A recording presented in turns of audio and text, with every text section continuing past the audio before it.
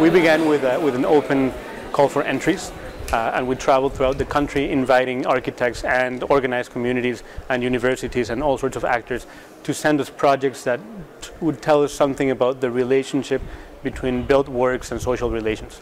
So we received close to 300 proposals, and in the selection process we decided to select works that were not isolated works but systems that could be multiplied. The brain or the central image or metaphor of the pavilion are self-building manuals, which are an architectural product or something that architects make, but that is not a building but a process of communicating complex knowledge to allow people to use it and interpret it on their own, right? So we thought of architecture as something, as a set of knowledges and as a way of acting and thinking in space that is transmitted so people can start self-management processes.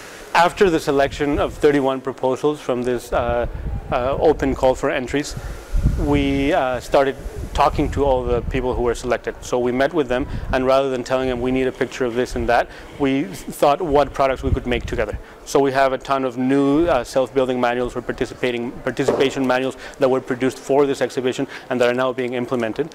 We put people from different teams in dialogue so they could think together how might we answer these questions of how the social relates to the built environment. So this pavilion that you see is not a finished product or a final statement of any sort, but a step in this process of dialogue that we have been trying to activate and further through the exhibition.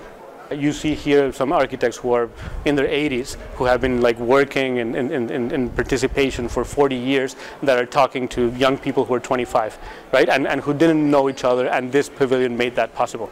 So yes, we expect this to continue. The dialogue we made is a collection of these dialogues we had with people, the catalog. So to show how these conversations happened, who participated, who said what, and what questions were at stake. So we hope that this will, this dialogue has been going on in Mexico for years, and we hope that this is a way of furthering that dialogue and making new people participate in it.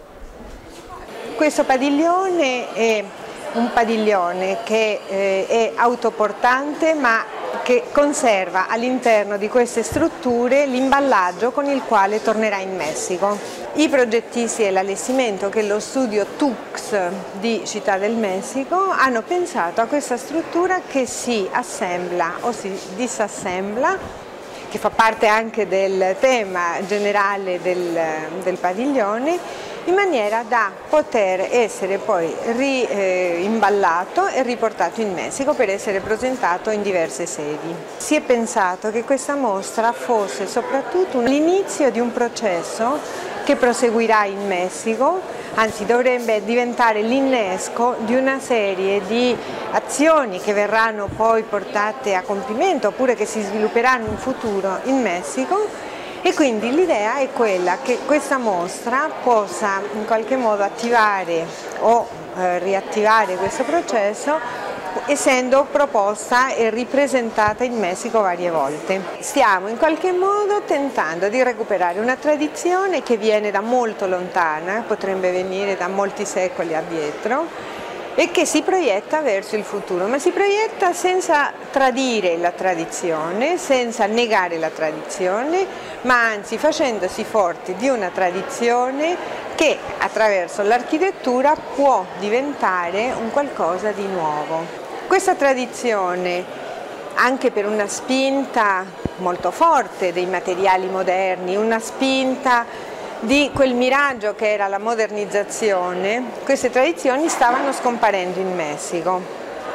Credo che questa mostra e anche questi studi che sono stati compiuti insieme alle comunità, insieme ai progettisti, possano in qualche modo far recuperare questa vecchia tradizione, queste tradizioni che sono alla fine dei conti il modo più sostenibile per affrontare i processi di sviluppo delle nazioni come il Messico.